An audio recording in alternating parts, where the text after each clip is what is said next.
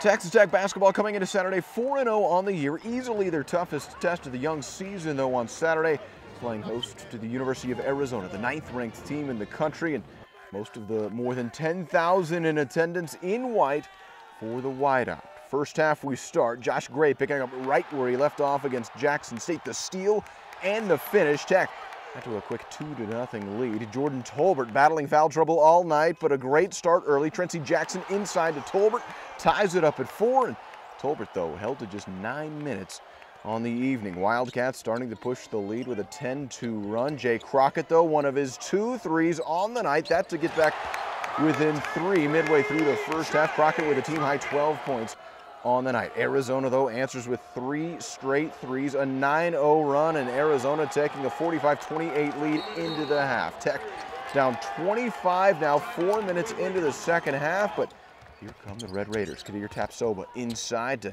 get the run started. Todrick Gocher up and under bucket and the foul, back to an 18-point lead. Next possession, Jamal Williams with a long 2 and the crowd back into it. All of it part of a 14-2 Red Raider run, and not done yet. Next possession, Dalen Robinson for 3. And all of a sudden, Tech back within 13. But Tech running into foul trouble for much of the night and running into a hot shooting Wildcat team, shooting 57% for the game as Arizona wins it 85-57. The final. First loss of the season for the Red Raiders, but plenty of lessons learned on Saturday.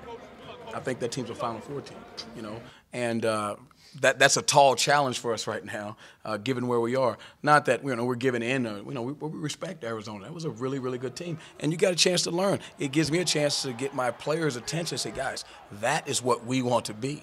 You know what I'm saying? That is where we're trying to get to. It was a tough loss. They just came out there with a better team today. We made a lot of mistakes. We didn't play together like we need to, and I just feel like we just gave up too many rebounds, second chance shots, and they were just on tonight. They were making a lot of threes. I thought it was pretty challenging because they're big. They're really big. And then if you have somebody to back you up, it's a good thing, but if you have to play them by yourself, it's kind of hard to deal with. But unfortunately, my other 2 teammates got into foul trouble, and we had to deal with it.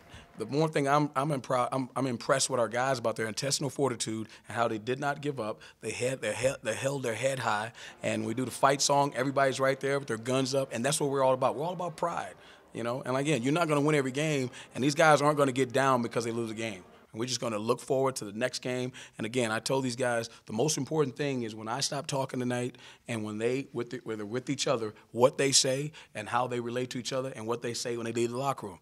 Other than that, we're good to go, and we get ready for practice tomorrow. Next up, Tech back at home on Tuesday night hosting Northern Kentucky, a 6 o'clock tip from the USA. For Texas Tech TV, I'm Brandon Rouse.